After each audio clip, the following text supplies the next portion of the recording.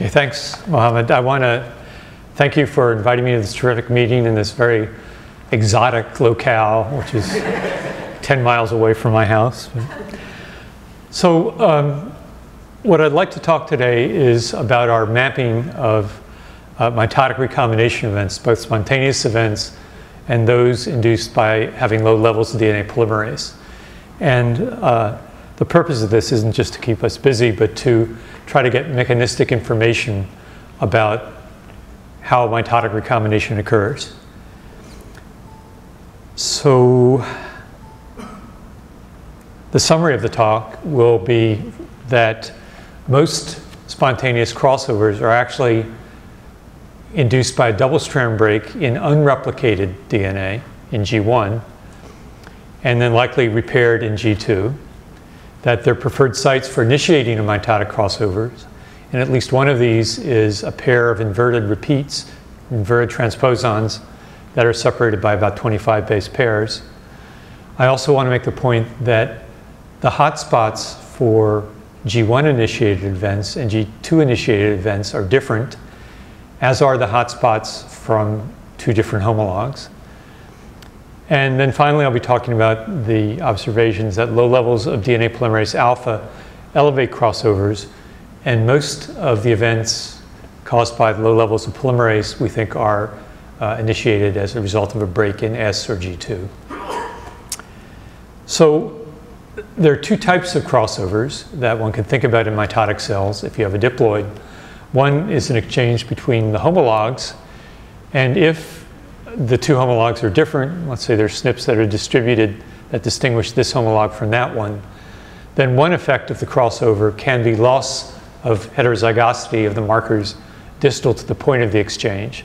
So after the crossovers, if we segregate this chromatid with this one into this daughter cell, now it's homozygous for the red sequence, and at the same time you'll make the other daughter be homozygous for the sequences that I've indicated in blue. On the other hand, if you have a crossover between sister chromatids, as I've shown here, you don't get loss of heterozygosity. The genetic information in the sisters is identical. And this point will become relevant as I discuss my data. So what you need then to map mitotic crossovers is first a way of distinguishing when you've had a crossover by loss of heterozygosity. And then secondly, you need markers distributed along a length so that you can detect where that event occurred. So the system that we've used to screen for crossovers is the following. We look at this on the right arm of chromosome 4. This is the longest arm in the yeast genome. It contains about a megabase of DNA, which is about 10% of the yeast genome. So what we're looking at then is the frequency of crossovers between the centromere of chromosome 4 and a marker that we put out near the end of the chromosome, near the telomere. So what we've done is to construct a strain that on one of the homologs has a drug resistance marker. So cells with this marker are resistant to geneticin. And at the allelic position on the other homolog, we inserted a tRNA gene that encodes a nonsense suppressing tRNA. In addition, the strain is homozygous for mutation in AD2, and the important feature of the AD2 gene for this talk is that when that mutation exists, the cells form red colonies. This mutation, though, this particular mutant allele is an ochre mutation, and so that mutation is suppressible by this ochre suppressor. So in the starting strain, it's resistant to geneticin because it has that marker on that chromosome, and it forms kind of pink colonies because this suppressor, tRNA, partially suppresses the AD2-1 mutation. So if we have a crossover between the centromere and these markers, what we generate then is one product which has become homozygous for the drug resistance gene. So this cell is resistant to geneticin, but it's lost the suppressor because that's segregated to the other product. And so this cell will be red and form a red sector. On the other hand, the other cell will be now homozygous for the suppressor and therefore will form a white sector. So if the event occurs at the time the cell is plated, we get a red-white sectored colony the white half sensitive to geneticin, the left half, the red half, resistant. So that's the system that we used to identify crossovers. So how do we know where the crossovers occurred? Well, what we did was to generate the diploid by mating two haploids that had considerable sequence divergence. So one of the strains is a commonly used lab strain called W303. The other is from a clinical isolate called YGM789. They have that level of sequence divergence, and that results in about 55,000 heterozygous SNPs. And both of these strains have been sequenced, so we know that's approximately the right number. So those are our markers. And before I tell you how we detect loss of heterozygosity, I just want to tell you what we expected to find in this experiment. So based on the textbooks, mitotic recombination is supposed to occur in G2. And we thought that one thing we expected to get is, now if these circles represent the SNPs, if we had a crossover at this point, and then we look in the sectored colony, in one part of the colony we would find heterozygosity for the SNPs up to this position, then homozygosity for the red form. The other sector would be heterozygous to the same position, and then homozygous for the blue form. And we expected this would be common. The other thing we expected was, as was alluded to by one of the other speakers, that often crossovers are associated with regions of gene conversion. So regions in which DNA is transferred non-reciprocally from one homolog to the other. So if that happens here, let's say we break on the road chromatin, it's been shown in many studies that what happens is information is then transferred during the gene conversion event from the intact donor into this molecule. So now one of the red SNPs becomes blue. And if that transfer of information is associated with a crossover, then what you'd expect is, when you look at the sectored colonies, you'll again find heterozygosity up to a particular point, followed by homozygosity. You'll see that in both sectors, but the transition between the heterozygous SNPs and the homozygous SNPs is different. And so the region I have drawn in a box is the region of gene conversion.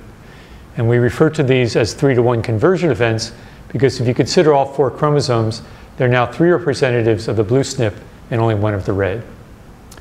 So we expected to see this type of event as well as this type, and we thought those might be the only 2 types of events. So before I describe what we really found, I'll tell you the method we used to detect loss of heterozygosity. And so what we use are what are called SNP arrays. These, we weren't the first people to use these. They were used by other people to look at loss of heterozygosity in somatic cells, and they've also been used in some yeast experiments. So let's say we have at a particular position in the genome a SNP, so that one chromosome has the A and AT, the other has a GC. What we did was to make 25 base pair oligos, one pair that had Watson and Crick from this version, and then another pair that had Watson and Crick from this. And we put the SNP, the difference, right in the middle of that 25 base pairs. So the genomic DNA here is shown by the thick lines. So if you take DNA from a strain which is heterozygous, as is this one, and you denature the DNA and hybridize it to the microarray containing the oligos, if the strain is heterozygous, you expect it to hybridize, the genomic DNA will hybridize about equally well to all 4 of those oligos. If the strain has become homozygous for the black version, then it will hybridize better to these 2 oligos than to these 2. And obviously, if it's homozygous in the other direction, it will hybridize better than to these than the other ones. And so by doing this carefully, you can decide fairly unambiguously when you've lost heterozygosity. So here's the result of looking at one sectored colony. So if we look at the red sector, what you see here is shown is in blue is hybridization to what I'll call the blue SNPs, the ones derived from YGM789, and what's shown in red is hybridization to the other set of oligos. And you could see that from this point up to this, you see about the same signal, which I'll normalize to 1. Then there's a separation in the signal such that the genomic DNA is hybridizing better to the red SNPs and the blue SNPs. These represent the coordinates with the centromere being at about 450,000 going to the end of the chromosome, which is about 1.5 million. This represents the same analysis done with DNA isolated from the white part of the sector. And you can see again a ratio of about 1 to this position, roughly the same, and then a separation in the opposite direction. And this is what we'd expect for the crossovers that I showed you before. So this is sort of a low resolution look at this. This is a much higher resolution. And now each one of these squares and diamonds represents hybridization to an individual SNP on the microarray. And so what you can see here is that actually these two differ by the transition from heterozygosity to homozygosity. This strain has a transition at about this point, whereas this one has a transition about somewhere between here and here. And so this represents the region of the conversion. Okay? So this represents a 3-to-1 conversion associated with the crossover. And we found those events in about 30% of the events we looked at. So what are the other 70%? Well, they look like this. So this is the low resolution look, and you can see here at about this position, both in the red sector and the white sector, they become homozygous for the blue SNP.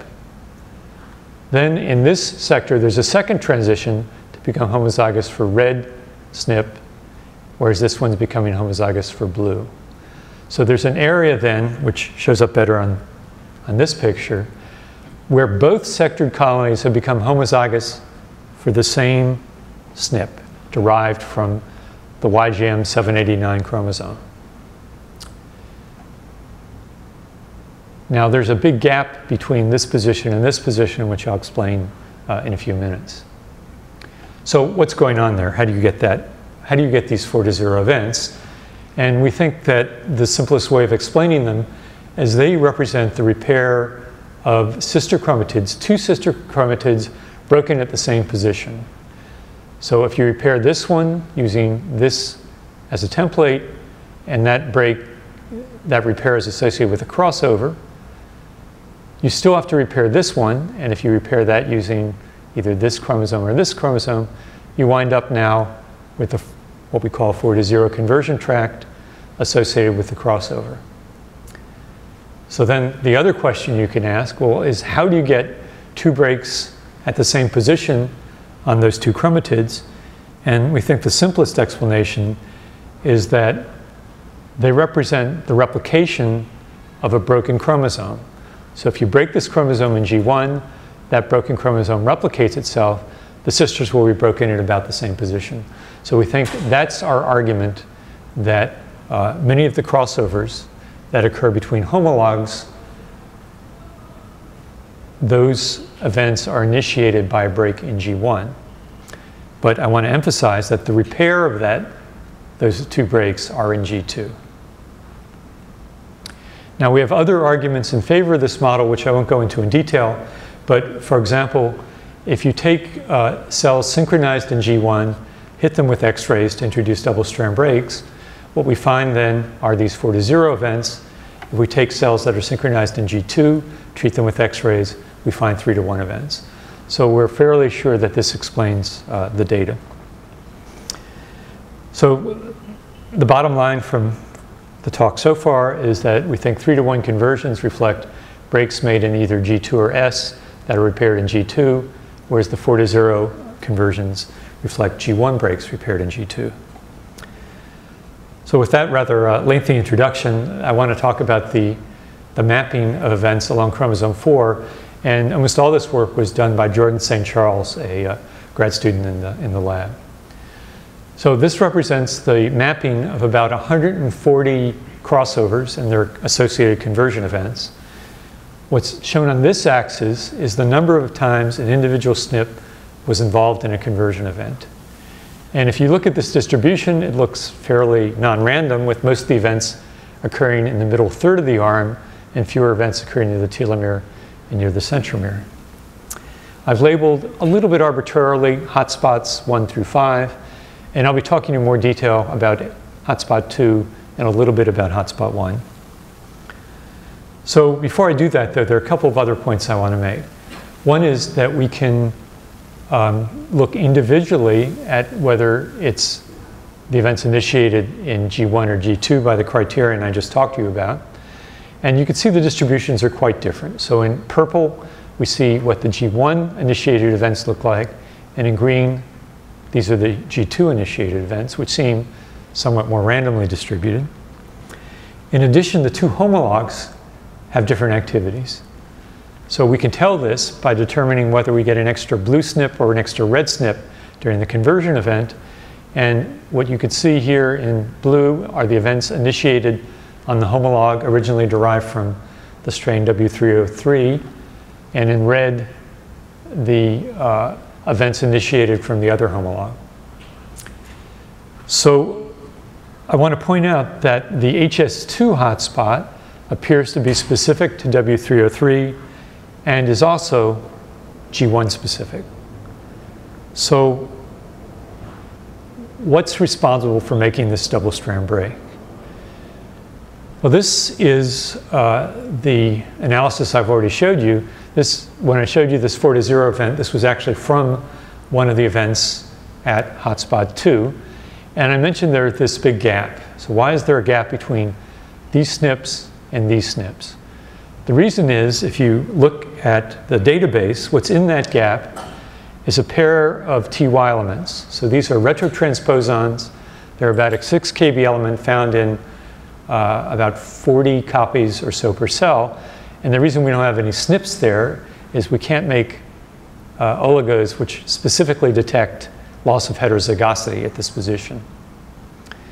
So we think that this pair of TYs, and in particular the small distance that separates them, they're separated only by 25 base pairs, is required for making that double-strand break. And that conclusion is based on a couple different arguments. One is that this pair of TY elements we found exists on the chromosome, the W303 derived chromosome, which has that hotspot, and it does not exist on the YGM 789 chromosome. We showed this by a PCR analysis that I won't bother to go into. So YGM just has a truncated TY element, but it doesn't have this inverted repeat structure. So to look at this in more detail, what Jordan did was to insert markers that flanked hotspot 2. So this represents the two TY elements. And in a way that I'm not going to describe in detail, we can identify crossovers that have occurred between this gene and this gene. And if she looks in the wild-type control strain, which has the intact FS2 hotspot, she gets a certain level of recombination. If she deletes out that TY element, then that recombination frequency goes down significantly. And if she increases the distance between those TYs from 25 base pairs to about 2 kb, the recombination event goes down significantly. So what we think you need here is an inverted pair of elements that are separated by a small distance. Now this is not entirely surprising. There's data from a number of labs, Kirill Lobachev, Dmitry Gordinin, some work we did, that argued that repeats made artificially put into the yeast genome stimulate recombination. This is the first sort of natural inverted repeat hotspot that's been described. So this is hotspot 2, and how do we think it works? Well, we think the events are initiated in G1, as I mentioned, and so one way of explaining it, if this is the chromosome before replication, and these are Watson and Crick, we can imagine this event initiating by a single-strand nick in one of the TY elements. If that nick gets expanded into a gap that goes across the spacer, in theory it would be possible then for you to form one of these hairpin structures, where instead of pairing Watson and Crick, you have intrastrand pairing between the ends of the elements to form a structure like this.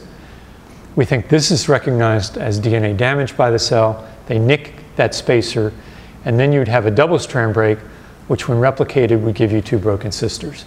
So this is our working model. We haven't proven this yet. It seems to be a reasonable explanation. So that's hotspot 2. What about the other hotspots? Well, this is hotspot 1. It's a pair of Ty elements. Now they're separated by about 100 base pairs, but it has a very similar structure, and so we're fairly convinced it's going to have a rather similar mechanism. The other point to mention, though, is that hotspots 3, 4, and 5 don't have that structure. They're not associated with Ty elements, and we think those involve different sequence motifs, or they're caused by something different. And we don't know the nature of that, but obviously we're interested in that issue. So one final point I want to make concerning this part of the talk is just a comparison between the mitotic recombination maps and the meiotic recombination maps. So this is the data that I've just shown you on the mitotic events. This is data that is from the lab of Monchero et al., looking at meiotic recombination events in the same interval, and we depicted it the same way. And we haven't done any fancy statistical analysis, or any analysis at all, actually, but the patterns are, I would say, evidently different.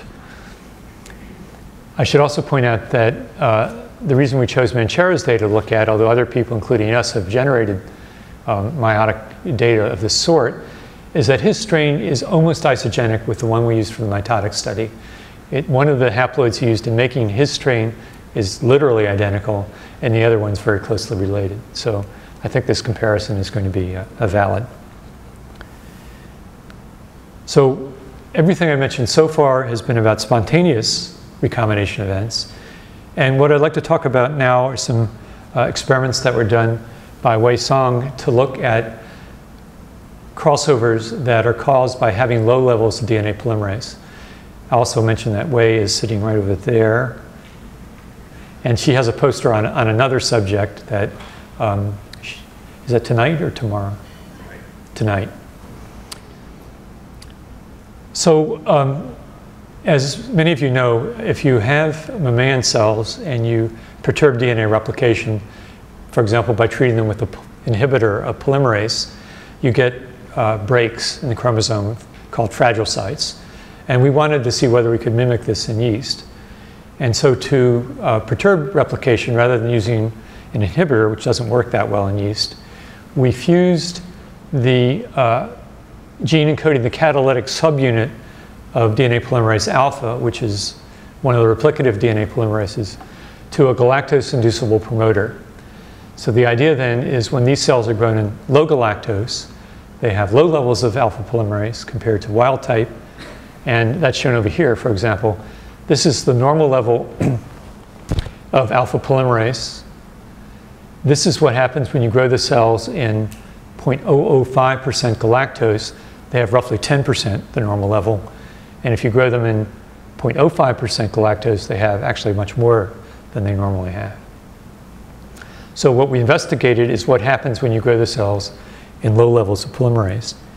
And what we found was that it stimulated crossovers considerably.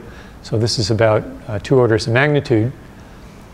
And gratifyingly, when she looks at the types of events that you see, in spontaneously we find 70% that we classify as G1, 30% is SG2.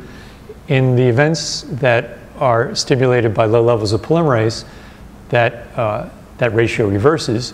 So now only a minority of them are G1, and the majority of them are S or G2, as you'd expect if perturbing DNA replication caused breaks in S, let's say. We're also looking at the distribution of these events, and what's shown in black are the events we see spontaneously, and what's shown in green are the events that were mapped by Wei, induced by low levels of polymerase. And again, there's quite a different pattern, and in particular, this peak near the centromere I think is going to be interesting to look at what's there. So our current view of mitotic recombination, I should slow down a little bit maybe. So our current view of mitotic recombination is the following, that we think that spontaneous events are probably caused by double-strand breaks, and we think that double-strand breaks occur both in G1 and in S or G2. we think, in fact, there are probably more events that occur in S or G2, and that's shown by this thicker arrow. However, when you get a break in G1 and you replicate that broken chromosome to get 2 broken chromatids, they can't officially repair themselves by sister chromatid exchange because the template is broken. So they can only repair themselves from the homolog. And so we think that's why we're seeing many events that have these 4-to-0 conversion tracks.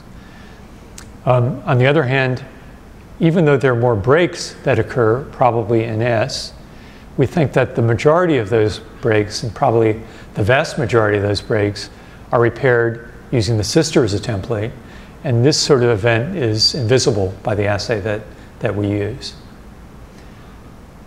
However, a minority are repaired using the homolog, and that's responsible then for the 30% of the events we see associated with these 3-to-1 conversions.